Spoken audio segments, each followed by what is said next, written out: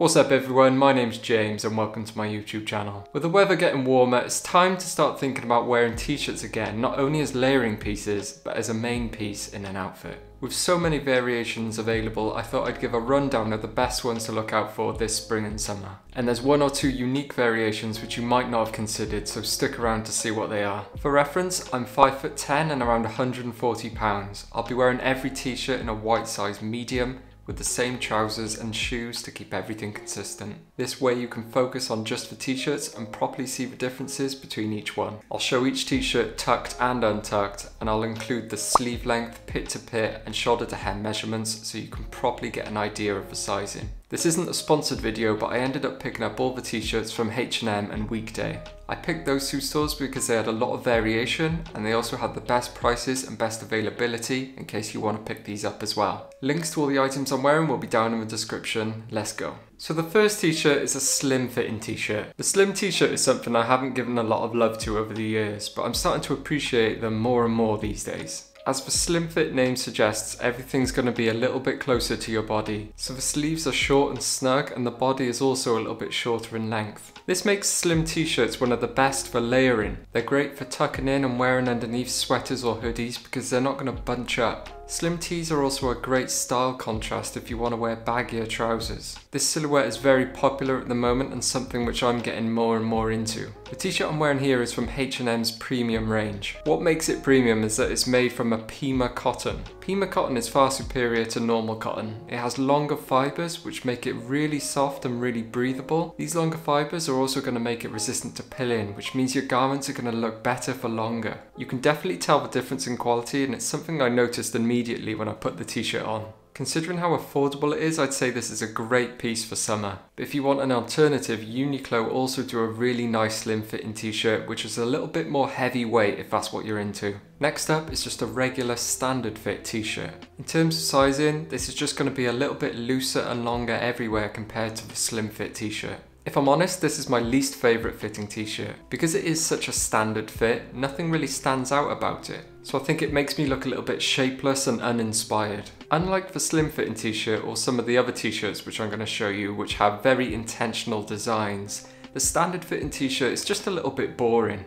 Unfortunately, a lot of brands seem to go for the standard fitting t-shirt. I guess that's because it's so middle of the road, it's not going to be very polarizing, so it's going to please more people. But what I find is that they all start to look a little bit the same, unless they have a really unique graphic that stands out. The t-shirt I'm wearing here is from Weekday. It's really lightweight and actually it's a little bit see-through in some lights, so keep that in mind. The only time I'd really recommend a regular fitting t-shirt is if you have a bigger frame and the slim fitting t-shirt is too small for you. Then a regular fitting t-shirt would fit you like a slim fitting t-shirt and it would look good. Okay, next up are relaxed fitting t-shirts. Now these are perfect if you want to start messing around with a little bit looser fits, but you don't want to fully commit to oversized. And that is understandable because oversized clothing takes a bit of fine tuning and confidence before it looks right. Therefore, going for a relaxed fit t-shirt is a nice compromise. Here I'm going to show you two different types of relaxed fit t-shirts. The first is from Weekday. Again, it has really lightweight material and is almost see-through in some lights. So in terms of sizing, the pit to pit gets a little bit wider when compared to the standard fit, but actually the length gets a little bit shorter, which is a bit of a surprise because I thought it would stay the same or get a little bit longer if anything. So actually the Weekday relaxed fit tee is a little bit boxier, which is quite nice. A key thing you're starting to see with relaxed tees is that the shoulder is starting to drop a little, which is adding to that relaxed silhouette. Now the second t-shirt in this category is from H&M and it's something a little bit different. It's a relaxed fit again, but the fabric it's made from is something called Cool Max, which is a cotton polyester blend. This makes it similar to sportswear fabric because it's fast drying, which means it's perfect for the hotter days in spring and summer, and also if you're a little bit more active. Usually I stay away from polyester t-shirts because I don't like the way they feel or the way they fit me.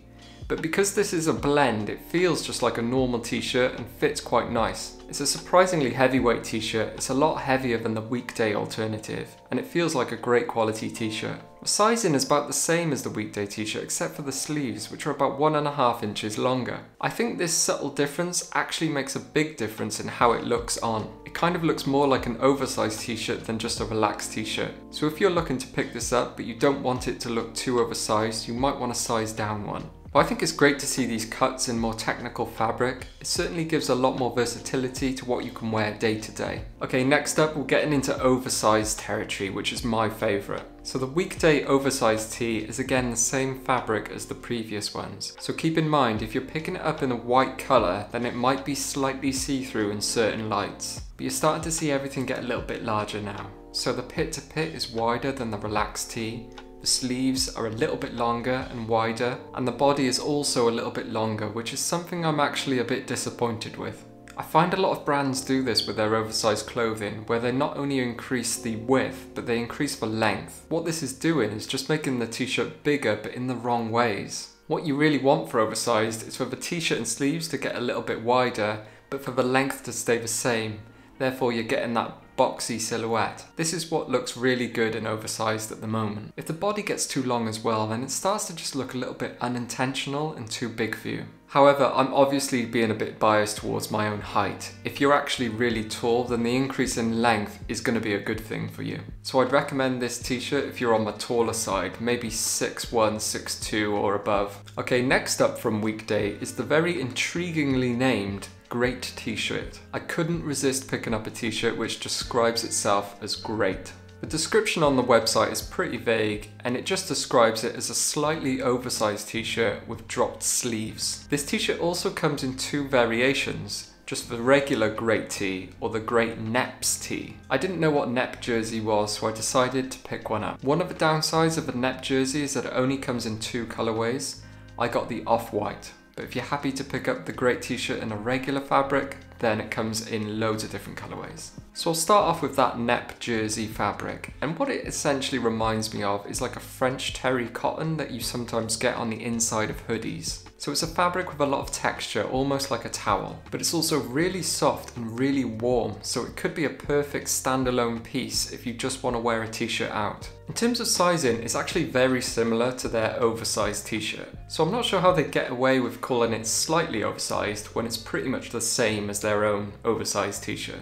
The width on the body and the sleeve length are the same as the oversized t-shirt, but the length is actually even longer. So as I was talking about with the oversized t-shirt, this isn't ideal for me. Because it's getting longer, it just looks too big for me unless I tuck it in. Price wise, the Great t-shirt is also a lot more expensive than the other t-shirts on the weekday website. So unless you're really keen to get the Neps jersey, I'd probably pass on this one and just go for a normal oversized t-shirt. Okay, last up is another unique t-shirt which you might not have considered for the spring summer. This is the boxy mock neck t-shirt from COS. I've raved about this t-shirt a lot in my previous videos, and I seem to find a way to get it into almost every fit I do. But the reason for that is because for me it's pretty much the perfect oversized t-shirt. So pit to pit and shoulder to hem are exactly the same measurements, which means this is a perfect boxy fit t-shirt. You're getting that wide oversized look without it being too long on the body. The sleeves are also oversized. I think this really suits the look, but it might not be for everybody. Another key feature is the mock neck, which means the neck is nicely fitted and rides a little bit higher than a regular collar. If I had one complaint about all the previous t-shirts we've just looked at, it's that the collars are a little bit thin. Now I don't think collars always need to be thick and tightly fitted,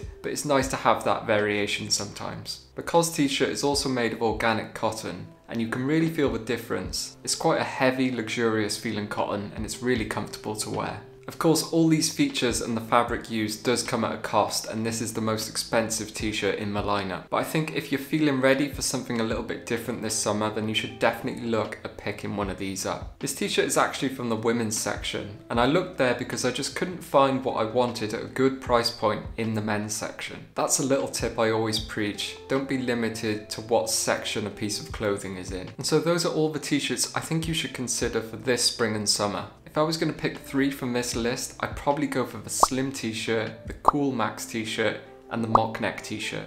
I think this will give you a great variation of sizes, cuts and fits that you can mix and match with various outfits. I hope you enjoyed it, thank you very much for watching, and I'll see you next time.